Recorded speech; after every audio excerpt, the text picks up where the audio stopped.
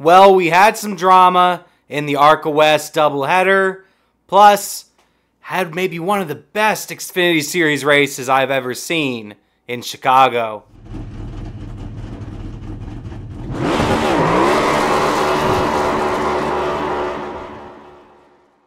Hello everyone, my name is Kyle, aka Racing Boy Short, and this is my channel where I talk NASCAR news and everything NASCAR. So over the weekend, the Arca West Series went to Irwindale for a doubleheader weekend. 2 races, 2 very different races, I'd say. Race number 1, I'd say, was not too noteworthy. Sean Hingorani, young driver for Venturini, completely dominated pretty much this whole entire race, was leading by 5, 6, 7 seconds at points in this race. But I'd say the biggest story of race number 1, and I've mentioned her on this channel here before, was Isabella Robusto. She was getting more and more speed throughout the day, and actually at the end of this race, drove down Hingorani, those two actually being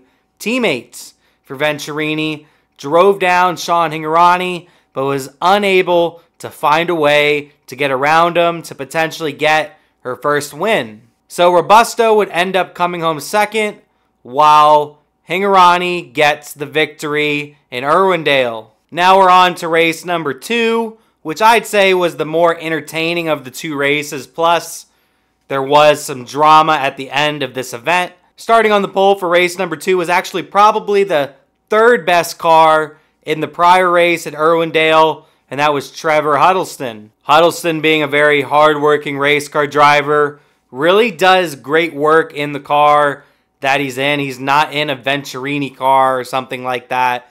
He does a great job and actually led the beginning portion of this event. But then eventually, he would actually lose the lead to Isabella Robusto. Isabella out front, leading at Irwindale, looking to get her first career victory.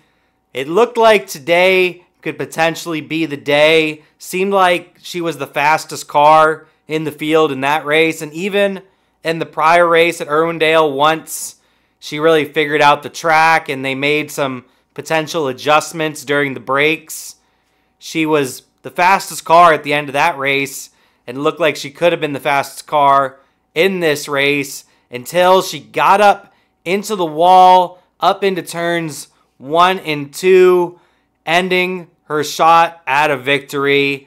Very unfortunate for Isabella, who's very close to winning a race here very soon. I think she's somebody we're going to be talking about for quite a while, climbing the ranks of NASCAR. That would end up giving the lead back to Trevor Huddleston, who actually not long after that would also get into the wall after losing a tire. Wow, it's bad luck to be out in the lead, apparently, unless your name is Sean Hingorani. And then at this point, it looked like Hingorani was going to drive away and easily sweep the weekend until we got a late caution with Jake Finch going around, hitting the wall pretty hard, bringing out a late race caution. Hingorani was able to have a fantastic restart, actually began to drive away. Jack Wood also had a fantastic restart, passing a couple people on the high side, moving up to second. Then we had a caution at the very end. We had a little bit of controversy, a little bit of drama, a little bit of misunderstanding when it comes to the rules, I guess, for the end of this event. But the win would end up going to Sean Hingorani, who ends up sweeping the weekend, getting both wins in the Arca West Series at Irwindale. And I'd say the big drama for this race was after the race, the post-race, possibly some sort of issues with the track promoter and this race team in particular. I'm not exactly sure. That's what it seems, at least, and that's what a lot of people are saying. I'm not trying to be like TMZ or something silly like that, but this is kind of interesting. I've never seen a scenario like this. They didn't interview the winner, Hingorani, at the end of this event. And take a listen to this short clip I will warn you that there is a little bit of colorful language involved with this. Picking it up tonight, climbing the fence. Hey, you, buddy. Wood, picking up P2. Come on up, Jack Wood. Congratulations, dude. P2 tonight. What a gentleman. Class act. We're not, ladies and gentlemen, they're so disrespectful. I'm not interviewing them. They don't need it. Come on out. Like I said, not really anything to really pay too much attention to, but it is kind of interesting. I don't usually see this, especially at this level. I can definitely see this in your local short track racing sort of thing, but at this sort of level, at an Arca level, it was kind of surprising to see and hear something like this happen. All right, now let's move on to the main course. Let's move on to the Xfinity Series race. And I say it almost every week. I don't think I said it last week, but I say it almost every week. The Xfinity Series put on the best race this weekend once again. And I think we can all thank Shane Van Gisbergen and Kyle Larson.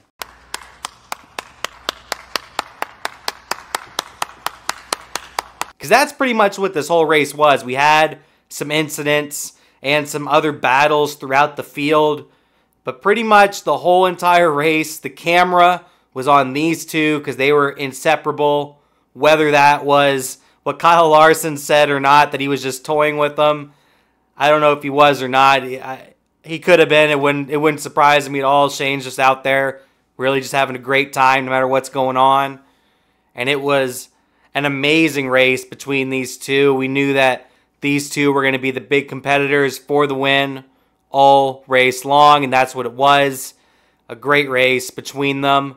But then at the end of this race, it ended up becoming more of a strategy sort of deal, as you had some drivers stay out on older tires, and you had drivers like Kyle Larson, like SVG and Ty Gibbs, some of these other drivers come down and take 4 fresh Goodyears near the end of this race. And that left some drivers that actually shown like they had some pretty good speed, maybe not as fast as an SVG or a Larson, but drivers that were still pretty quick, like a Jesse Love, like an Austin Hill. He was up there as well. You had Connor Mozak. You had some pretty good drivers up at the front staying out on slightly older tires than their competition.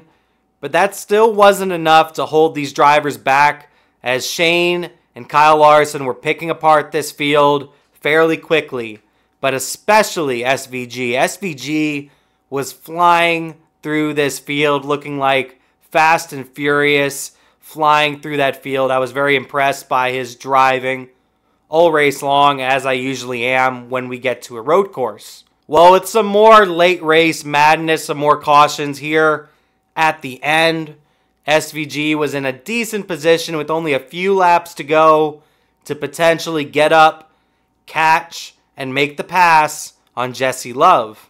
Well, Shane was able to make pretty quick work of Jesse Love once he was able to get to his bumper, gets to his inside, actually squeezes him a little bit off of the turn, taking the lead, drives away to win his 3rd race on the year. Amazing job from SVG all race long, getting another victory. And honestly, this win for SVG didn't just cap off a fantastic day for Shane and Colleague Racing and everything going on over there with that race team, but it also capped off an amazing, almost perfect day for NASCAR, because you had concerts that day. You had a lot of fan experience down in the midway and stuff like that at the track. You didn't have rain. Rain did not affect this day. And you had a fan favorite, a world-renowned race car driver like Shane Van Gisbergen win the race. It was pretty much a perfect day for NASCAR and what NASCAR really wanted from this event. I think they would have wanted the Sunday race to not get rain too. But either way, Saturday was a fantastic race, not just for that 97 team, but also for the whole sport of NASCAR, because that really showed during that day that the Chicago Street Course can be a good racetrack to race at. It can produce good racing, and that this event is a good thing and can potentially be a huge success for the sport if it's not already after this season. But just to get back to Shane real quick, once again, a great celebration from him. I'm surprised we didn't see him do the drifting around the racetrack. Maybe he was kind of worried about hitting the walls, it being so close quarters, it being a street course and all. But I just love to hear his interviews, his post-race interviews. I like the rugby kick. I would almost say it's a little bit cheesy, to be honest, but at the same time, I enjoy it. It's cool. It stands out. And I just really like Shane Van Gisbergen. He has such a positive attitude. He has a fantastic personality. I just enjoy watching him race. And no matter what he does, whether he wins or gets wrecked, he just gets out of the car and he's like, oh, that was fun. He just like enjoys everything that he does when it involves a race car. And I love that.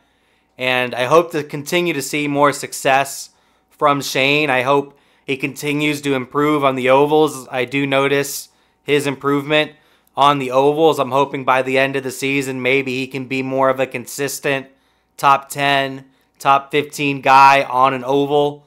Wouldn't quite say he's ready for the Cup Series, no matter how bad. I would love to see him race full time in the Cup Series because I'm a huge fan of Shane, clearly. But I just don't know if he's quite ready for the Cup Series. He's, of course, ready on the road courses. He'll probably win a couple road courses, maybe even be competitive on the super speedways. But the ovals still need some work. And this week, they go to Pocono. Pocono, I'd say, is a great track, actually, for a road course racer just because it's 3 completely different turns. So I can see Shane actually having some potential speed at Pocono. Maybe not winning speed, but maybe top 10, top 15 speed. We'll have to see. But give me all your thoughts down below. What did you think of the 2 Arca races? What do you think of Isabella Robusto? That's the big story, I'd say, from this past weekend in Arca, is Isabella and her growth in the sport and her performance.